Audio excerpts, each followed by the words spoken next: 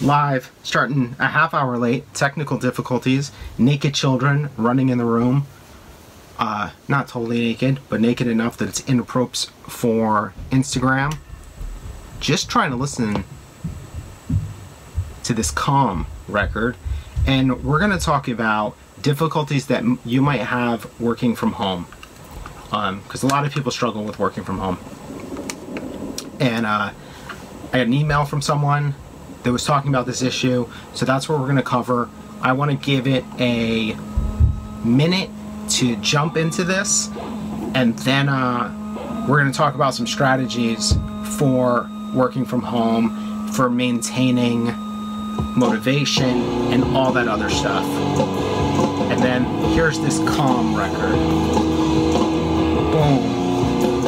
I think this is like 1996 maybe. My theory is it's members of Mohinder and Indian Summer, you know, kind of classic, almost avant-garde California hardcore bands.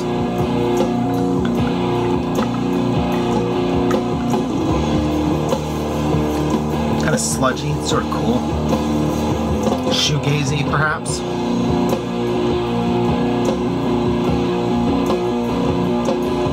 I have a feeling that this record deserves to be in the pile of stuff that we're selling. Paying the rent off of records. And off of the old graphics design. So we're gonna, if you're watching this after the fact, I'm gonna wait a couple minutes for some people to show up, especially hoping the person who sent this question in shows up, because it'd be cool to be able to address their concerns. God, I'd love it if I could make this thing work so it was brighter but stood up straight.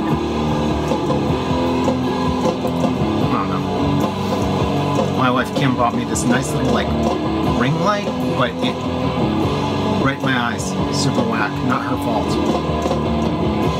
But it'd be so useful if I just gotta be closer. So let's do that. Let's get uncomfortably close. Let's make it like one of those Norm Macdonald videos. That dude gets real close.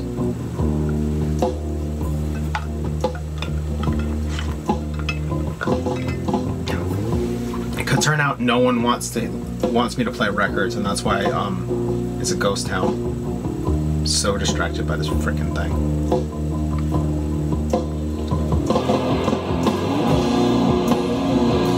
This is a cool record, but I can't see listening to it too much, you know?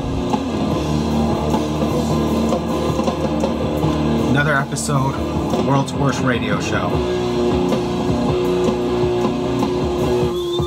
That part's cool. This is a big tune. Frozen. Is it frozen on my side or frozen on your side? It's probably frozen on your side, Kim. Let's track one. See what happens.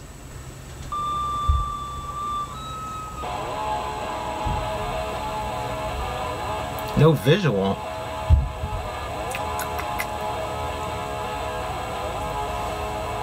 Well, thanks for the love, Kim. Hopefully there's a visual now.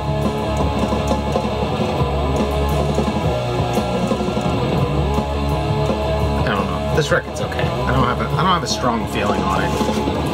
At the time it was a big deal, but I think it's just because it was hard to get.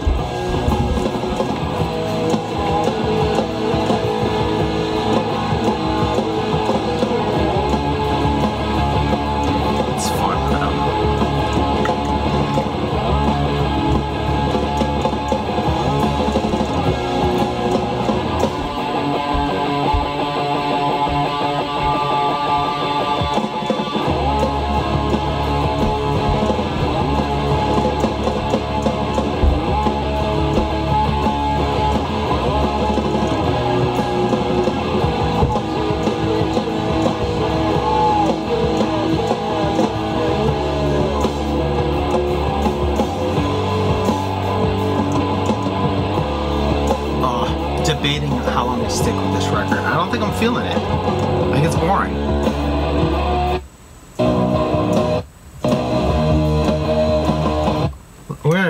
can throw on the second side since we're waiting for some people to show up. We're gonna kind of see what's cracking here.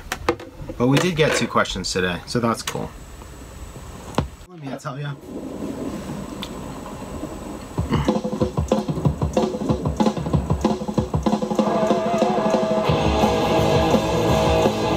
This is cool.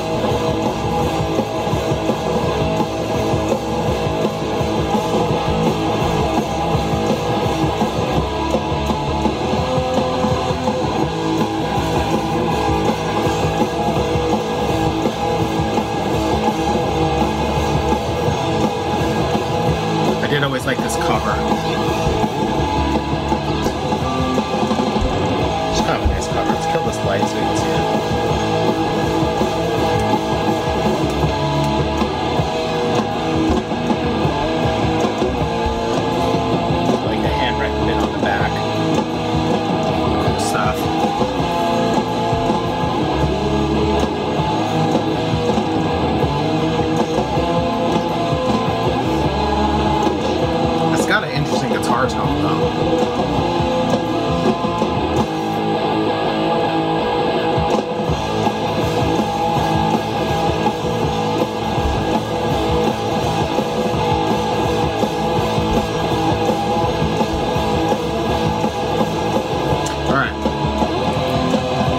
Let the song play out, and then we're going to dig into how do you deal with working from home and getting stuff done if you're struggling with it.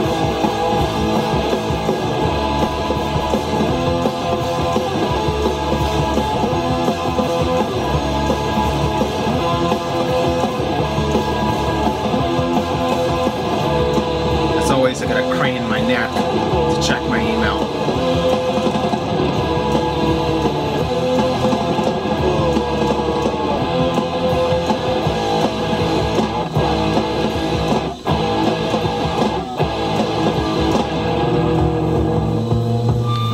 Should we be black and white? I feel like black and white would be cool.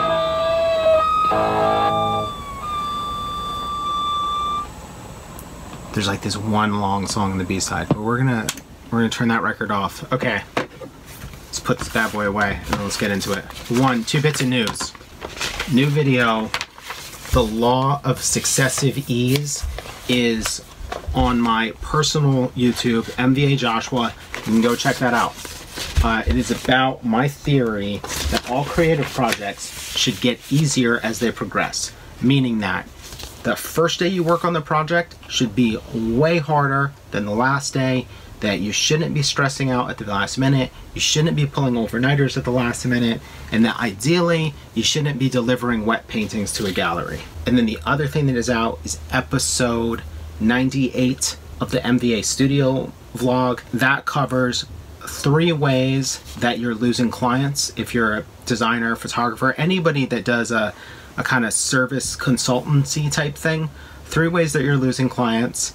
And it also goes into the art of learning and teaching typography, the importance of experimentation, the value of having an interesting process, and why it is okay to be an actual graphic designer up to the day you die and not be the global vice senior president of brand, or whatever the hell it is that people want to do. We're going to pull out our next record in case we ever decide to play it, but I want to get it into now. Why is it that people have a hard time working from home? Why is it hard to get things done?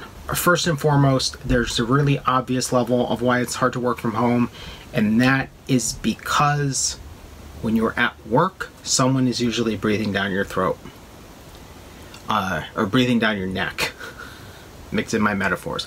So you have somebody breathing down your neck, and because of that, there's this sort of constant fear. You might not be worried about them spying on you, but there's just, you have to keep up appearances, your computer's supposed to have the right stuff loading on it. You know, if you're doing other stuff, like if you're a student, there's certain social pressures that make it really easy to maintain working, like if you're in a computer lab and then you kind of provide social proof by doing work.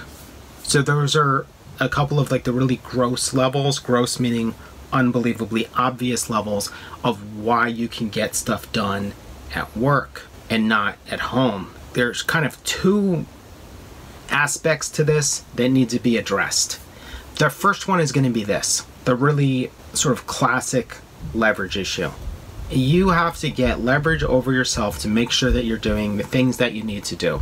A really easy way to do that is to, one, fantasize about what will go wrong if you don't do the thing. Like, let's do it like this, right? Let's say what you're doing is you're procrastinating kind of all day, and then you freak out at night and you do the work. So you're not blowing deadlines, but you're not doing the work at an appropriate time because you sit down and work at your computer and you just kind of blow it and you procrastinate. And then you end up with this situation where you have to get the work done. So maybe you're doing weird stuff, like you're working at night on stuff you would never normally have to work at night on because you would get it done during the day at work. But this newfound level of freedom means that you kind of don't have to do it. And maybe the work is boring. In general, I'm going to assume that one of the big issues for making this switch and not doing anything is because the work is somewhat boring. With that said, how do you address that? You sort of future visualize the worst case scenario if you continue to do what you're doing. So I get up from my computer, I keep walking away, or I keep watching YouTube videos, or I keep going for walks, or whatever it is I'm doing. And I used to do this so badly, shockingly badly, the way that I was about this kind of stuff. And then your plan is you're going to end up making up for it at 8 p.m. or 6 p.m. or whatever. Matthew Cooley, what's up? Before I jump any further into this, actually, you're probably good at working from home, right? You'd have to be. It would be shocking if you were bad at working from home. You should be ashamed of yourself if you're bad at working from home. You are bad at it. All right, good. Then this might be helpful to you. So my number one way to motivate yourself, if it's like low level work, maybe, actually if it's any work, but you know you have to do it, is to do nightmare fantasy situations of what happens if you don't do it when it needs to be done. So you put it off right now when it's the appropriate moment to do it. What could go wrong? Maybe your plan is to now do it at 8 o'clock at night after dinner. But what if your internet goes out? You get distracted by some other crap up until your internet goes out. Your internet goes out, you spend all this time trying to fix it, you can't get it fixed. It's too late to call a friend to go work at their house and violate quarantine land, so now you can't deliver on the deadline, you get fired. If you get fired, what else happens? You're homeless, you die. And then you put it in your head that if I don't do this, I'm homeless and I die. So one way. The second way, slightly more fun way, is to reward yourself for doing the work. So that could take on a ton of forms. It could be simply that you don't get lunch until you've done an appropriate amount of work, reached a certain deadline, or got a couple things off the to-do list. It could be that you don't get to watch YouTube videos. It could be that if you do this, you get to go for a walk. But basically, the stuff that you use to procrastinate, you turn into a reward for doing the things that you need to be doing. All of this works much better if you are super clear about what it is that you need to be doing at any given moment. If you can't turn it into a to-do, or if your to-do is an amorphous thing, like would be a good example. Design a website is a thing that sounds like a to-do and is not actually a to-do because it's got 70,000 micro projects that fall under the umbrella of it. If you set that as a to-do, you have no idea when you can stop or how to reward yourself. The to-dos need to be hyper actionable. They need to be a thing that if you told me what you had to do, I could visualize what it would look like when you were doing it.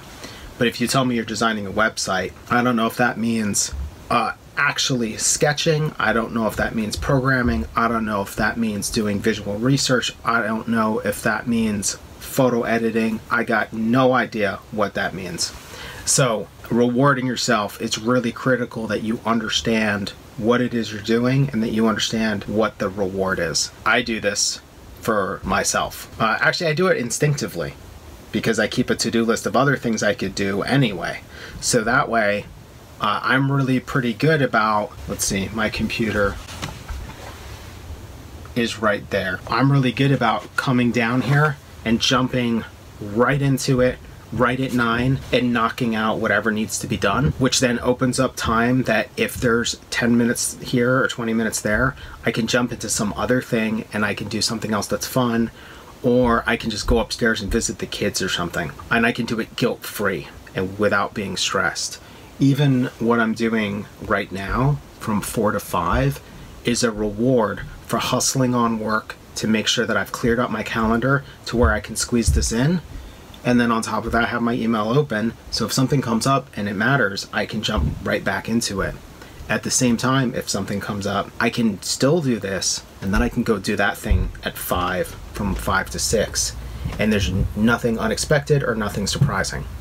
So that's kind of level 2. You can reward yourself, and you can do it in a variety of means or fashion. The last one, which is kind of a bigger fish to fry, is to get your head wrapped around all the things that you actually have to do, be hyper clear about them, and hyper clear about what actions need to happen on each of them. I was hearing little sounds like children sneaking around, because that's often happening up in this piece. For harder work, I think it's hyper important to be very clear about what the thing is that you need to be doing now, or the first thing that you need to do in the morning.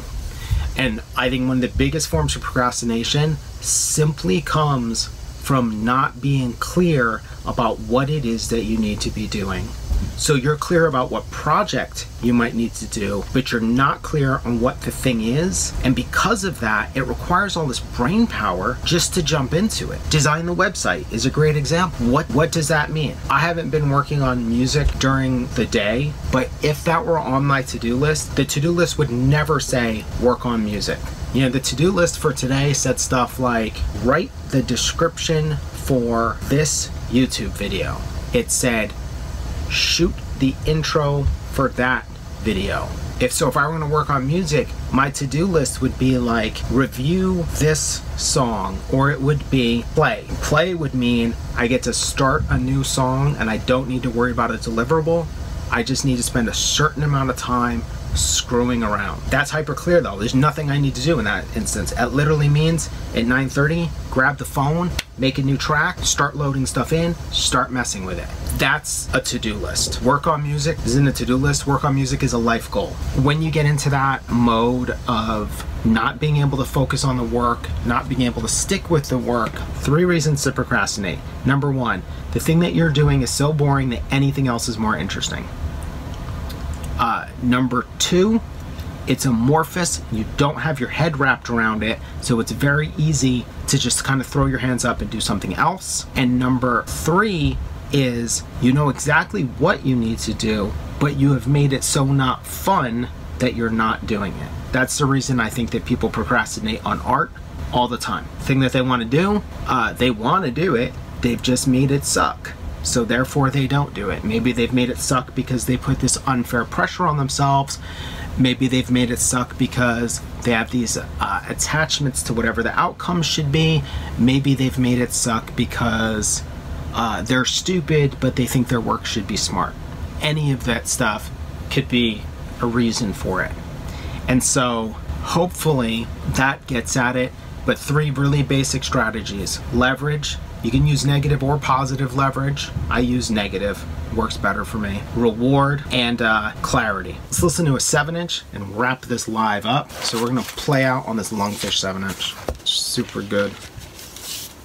Gold vinyl, or transparent yellow vinyl. It was put out on their own label. I'm pretty sure that this is kind of the point at which Lungfish changed from the Lungfish of Rainbows from Atoms, Pass and Stow, into the Lungfish of Sound and Time and the Unanimous Hour.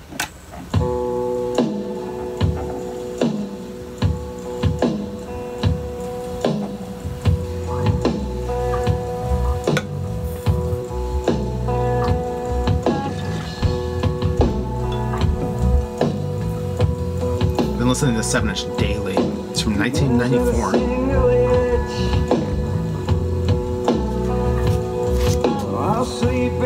Beautiful. By Dan Higgs painting on the cover, maybe. not the phone that's ringing. The room goes microscopic. 10 East is a song. With my picture on it, to scrape the chattering bugs away from my skin.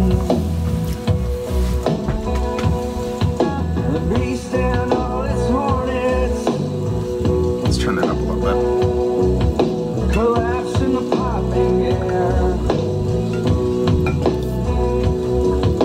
It's the unanimous hour. The wandering telegram. That's our great, great, great, great, great, great, great, great grandparents. And a promise to shock the sex act, wasted with a pledge of affiliation in order to follow in reflexes, 'cause we spy on ourselves. I think my kids are torturing each other upstairs. So whack. They were doing good, but man, today they're not holding up. Whatever that means. Cameras fishing through our guts. The afflicted refuse the cure.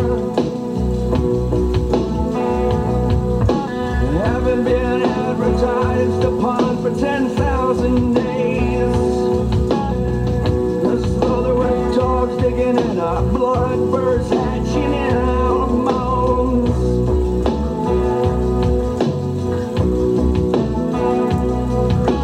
Monuments that crush the tiny people.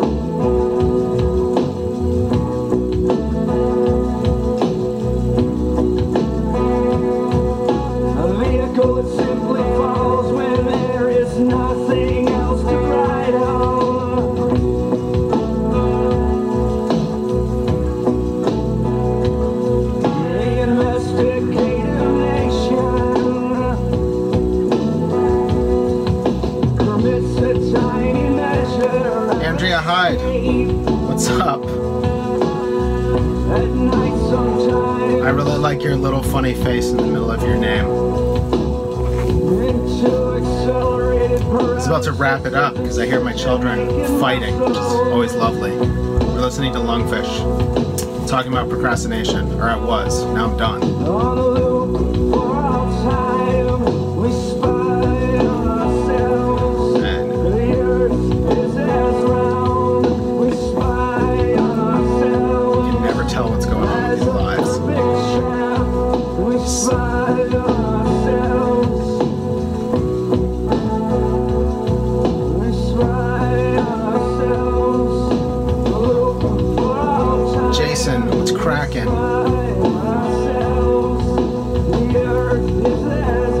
I listen to this Lungfish 7-inch every day now. Only have a minute again.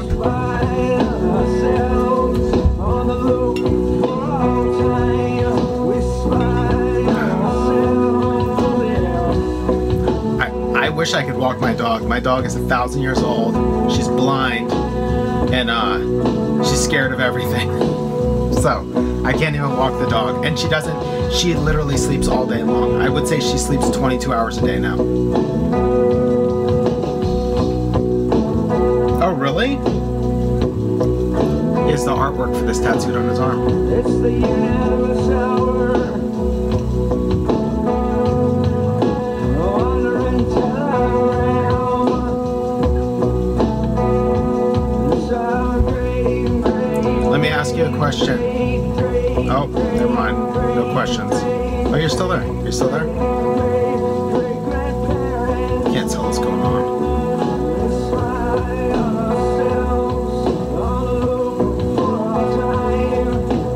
A loop for all time. How are you? Are you productive during this time? of social isolation, self-quarantining, and yellow vinyl. Not at all. Are you fine with it, or are you like anxious about not being productive? What do you got here? I was only gonna do one thing, but let's see if this record's any good. You're anxious as fuck about it? So why aren't you getting anything done? Is it because you're freaking out about coronavirus? Your shows are canceled. Everything, life is canceled, my friend. Or public life is canceled. This has gotten to weird chat. Oh, this vinyl is so thick. We're gonna listen to this Okara record and we're gonna find out if it's still good. Or if it's good at all, because I don't even remember what the hell it sounds like.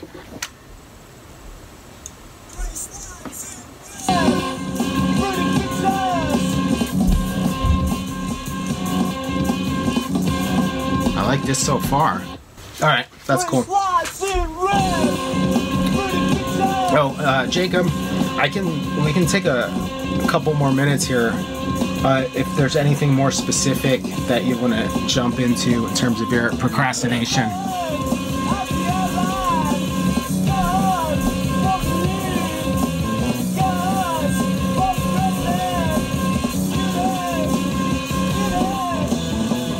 For the benefit of you, America, this record is freaking great. Okara. Okay. Uncoated 12-inch. That's unusual. Feels really nice. Alright. Then we're gonna listen to this song, and then I'm gonna jump off of this, and then Jacob, you can watch this video, and then I will edit the other one, so it'll be a nice little, hopefully 5 or 6 minute chunk of info. And I may or may not have done this, but if I didn't send you my phone number, I'll just send you my phone number and you can text me if you ever have a question. This record's effing great.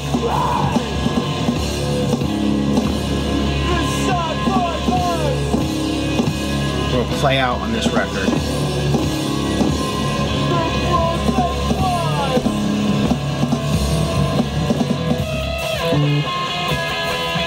Thanks, man.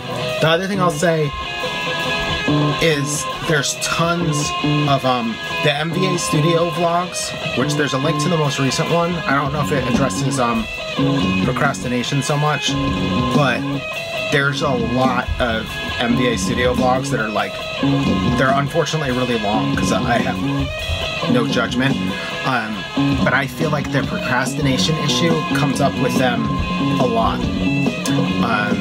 In episode 100 is going to be kind of this like master class on creative workflow, geared towards design but applicable to other stuff. But I have to edit like 3 hours of video, and that's gonna suck. John, what's up, dude? I was gonna jump off, but now you're on, and now I'm happy. We're listening to Okara, mid-90s cult Canadian band. Kind of math rocky. It's dope. Oh. Yeah, I don't know.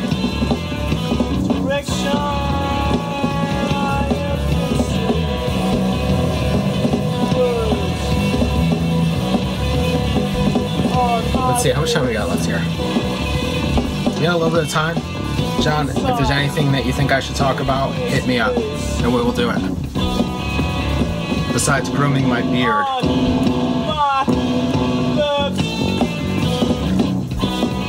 Otherwise, it'll just be another episode of the world's worst radio show.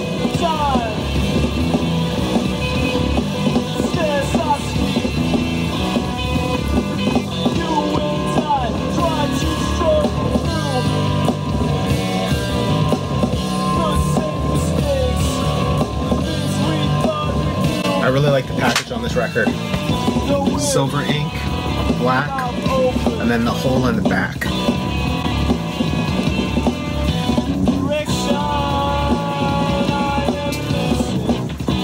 Yeah, this episode is good. I suppose it's not playing yet, but when it's playing, it's pretty focused and content rich. I think it takes about 5 minutes to get into like the real content. It's just 5 minutes listening to music, and then we talk about procrastination.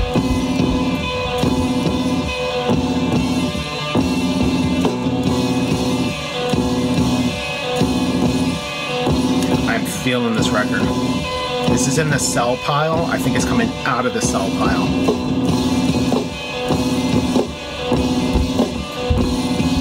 Let me tell you an awesome story. This is a Le Corbusier book that I bought for $2 and I sold for $81.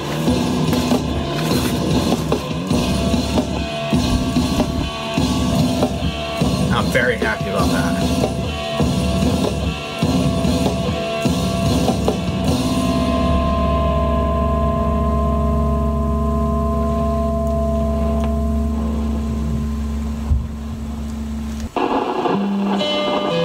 Flipping. Much flipping goes on in my life. I'm like really lazy. I'm not lazy. I don't know why I say I'm lazy. That bookshelf right there is nothing but vintage art and photography and design books that I need to list on my Discogs. And the top half of that shelf and the top half of that shelf. So, out of my mind. Alright.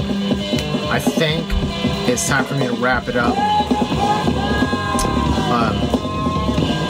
I'm going to sign off. John, hit me up, because I definitely got a lot of time to talk on the phone with you. Thanks for watching.